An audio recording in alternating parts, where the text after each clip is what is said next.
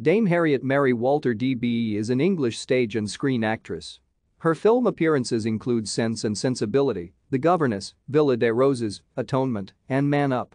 On television she starred as Natalie Chandler in the ITV drama series Law and Order, UK, as Lady Prudence Shackleton in 4 episodes of Downton Abbey, and as Clementine Churchill in The Crown.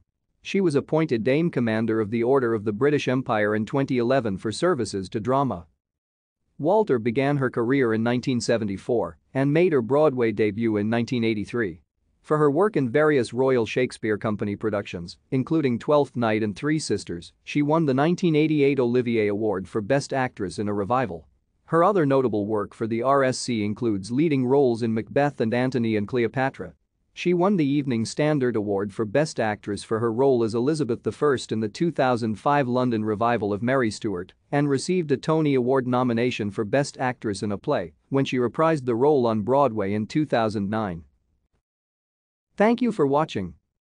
Like and subscribe if you would like to view more of our videos. Have a nice day.